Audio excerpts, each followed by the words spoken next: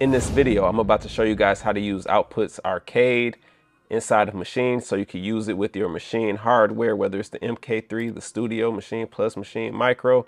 This will work for all of them as long as you can put it in keyboard mode. And that's really the secret. Now to get started, you want to go open up Arcade just like this. And then once it pops up like that, just double click there and then it loads up.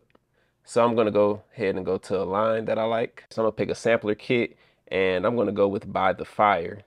So as you see, some of you guys will reach out to me and say, hey, I had loaded it up, I hit the pad and I only hear the one sound and then nothing else happens. That's because you need to be in keyboard mode. Once you go in keyboard mode, you will see right here. And this acts as a MIDI keyboard basically. And if you follow along on the screen, you will see when you go right here, it's going up there to the effect. So to bypass that, you want to go to C major. So that way it'll only play the white keys basically.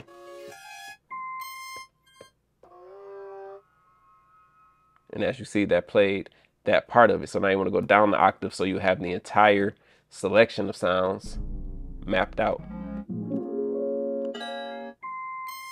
And as you see, it goes all the way through. This is the first one. This is the last one. And it's really that simple. To record, you just want to hit shift record.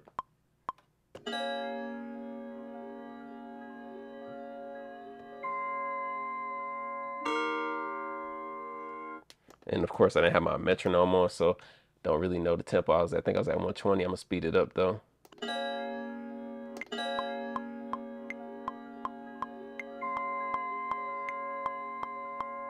And that's really just a simple way to use it. And then you can go ahead and change the key of the session that you're working on and all of that. So this was just a quick tutorial on how you can use Output Arcade inside of Maschine. If you're interested in checking it out for free, click that link. Appreciate you guys for tuning in. Hopefully this helped with some of the questions I was getting on this, because some people are asking me on my arcade beat making videos, how do you do this with Maschine?